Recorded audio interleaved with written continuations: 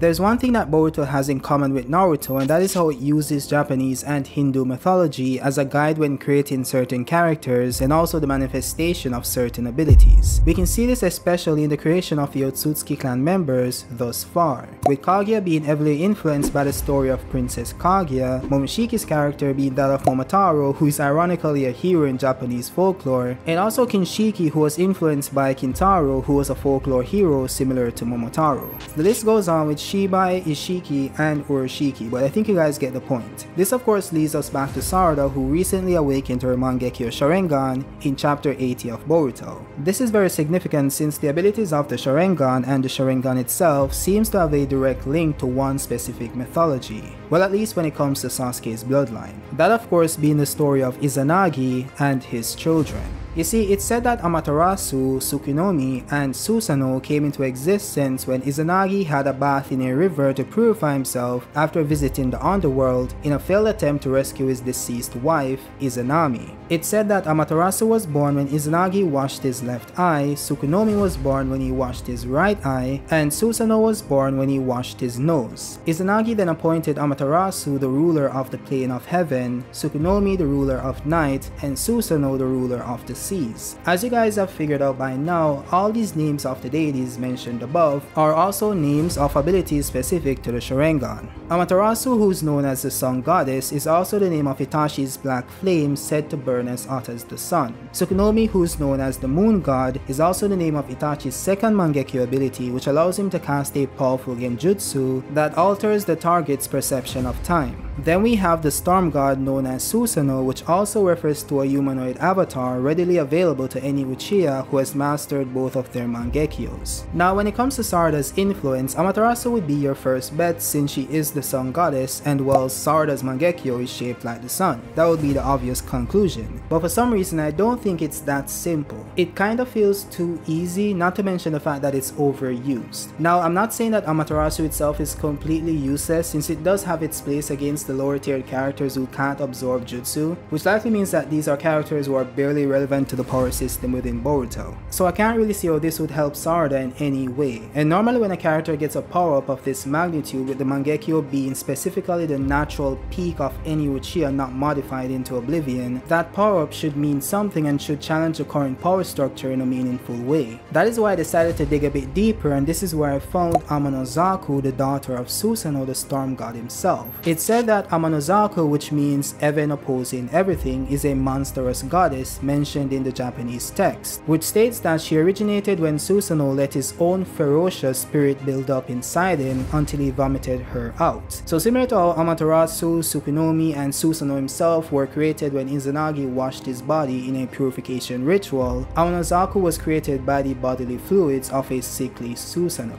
Now based on what I've gathered, Susanoo and Amaterasu do have other children, most of which they share together, but Amanozaku stands out specifically due to her abilities, personality, and story beats. Just to give a vague description, this deity is described as having a furious temper, a beastly head with a long nose, long ears, and great fangs so strong that they can chew metal blades ragged. Amanozaku is also known to be a goddess that goes against conformity and does the opposite of what is expected by society and societal norms. Now similar to other deities from Japanese folklore, Amanozaku was adapted into this game called Shin Megami Tensei V Bosses. I guess the V means 5, apparently. Now this game featured a modified version of the character who does keep her origin as the offspring of Susanoo, but with some added qualities. It's said that Amanozaku is a curious demon looking for someone, and volunteers to stick with the protagonist of the game. It's said that when she first came into being, her power went wild and she fled, eventually wishing to reunite with her father, Susanoo. She's fierce and rebellious, but she's nothing but helpful, fitting the goddess of rebellion and defiance against societal norms. As I mentioned earlier, she's looking for her father, Susanoo, but she's also searching for her soulmate, later admitting that this person is actually the protagonist of the game. I'm sure you guys have already picked up on the similar story beats I've mentioned above. Similar to Sarada, whose first arc in Boruto was her longing for and searching for her father, Sasuke, that's also a driving factor in Amanozaku's story, along with her lusting after the protagonist with within the game, similar to what we've seen with Sarada countless times in the Boruto manga. The game also has a side quest titled The Destined Leader that features Amanozaku, which also ties into Sarada's Okage story arc within Boruto.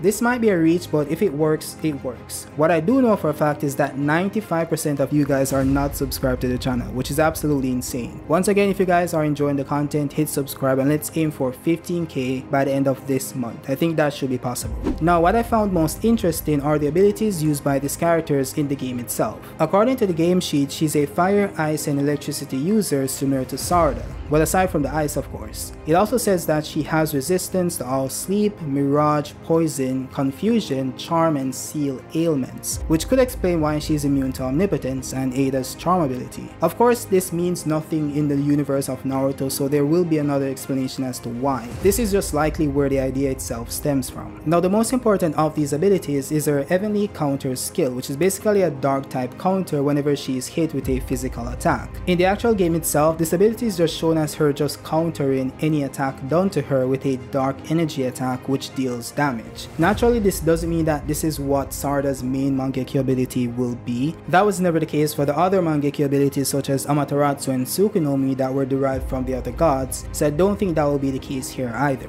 How I see it is that her ability could be somewhat similar to Full Counter used by Meliodas in 7 Deadly Sins. Full Counter itself is stated to enable its wielder to reflect attacks aimed at them back to their enemies, but also with more than double the power. Therefore, the stronger the opponent's powers are, the stronger the user's power becomes. Now, this does sound absolutely broken, and that's because it is. We have to realize that Sarada has no natural way of actually being physically on par with the top tiers of the verse, unless some unforgivable power cliffing takes place, which again, that is possible. So Sarada's only hope of actually being relevant to the current meta is by having an ability that allows her to scale to them without being as strong physically. Her having an ability which allows her to reflect physical or chakra based attacks at twice the power would easily do that. Now, of course, this power must come with drawbacks that matches the strength of the ability itself. This could be similar to Full Counter, where the user cannot initiate any attacks themselves and they would not be able to reflect attacks if the opponent does not allow them to read the nature or timing of their attacks. Or we could just stick with Naruto's go-to, where it just requires a lot of chakra to maintain and puts a lot of strain on the eyes themselves. This of course brings me to the Eternal Mangekyo Sharingan, since a lot of people have no idea what it is and how it's different from the regular Mangekyo Sharingan Sarada just awakened. You see, you can only awaken the Eternal Mangekyo Sharingan by taking the eyes of another clansman and implanting them into your eye sockets. Well, at least that's what's stated in the manga. In the anime, it says that it can be done between siblings and parents, not the clan at large. Either way, Sasuke is the only pure-blooded Uchiha left and he only has one eye. Sarada needs both to awaken her Eternal Mangekyo Sharingan, since that is the sacrifice required by the Shikigami. Also, Sasuke already has the Eternal Mangekyo Sharingan since he took Itachi's eyes after he died. Doing this basically does what the name suggests. It makes the eye eternal, so you never go blind, and also relieves the stress as well.